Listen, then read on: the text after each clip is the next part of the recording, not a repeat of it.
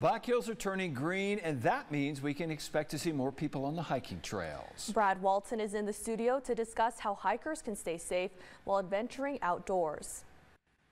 The Black Hills are home to hundreds of miles of hiking trails, and with wilderness adventures comes the risk of accidents. This is Elkhorn Mountain, and the route to the top is known among climbers as one of the most challenging in the area.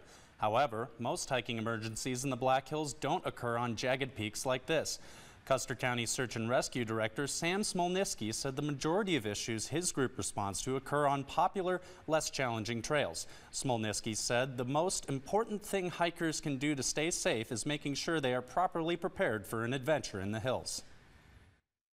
There's a lot of great places in the Black Hills to go adventure, but knowing where you're going to go, how long it's going to take, what supplies you should bring with, really sets people up for success. Smolniski said it's crucial for hikers to pack enough food and water for their outdoor adventures and spend time researching their route. Also, it's always a good idea to look at weather forecasts before heading out to the hills. So Brad, which trails most commonly see calls as for assistance from hikers down that way?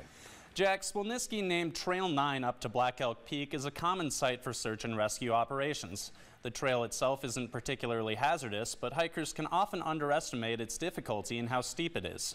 Are there any other resources hikers can use to prevent themselves from getting lost in the wilderness? Well, Juliana, having a reliable map can be crucial in these situations. Hikers may not be able to see trail systems on default phone applications, but there are plenty of apps available on most smartphones featuring additional details in wilderness areas. All right. Thank you, Brad.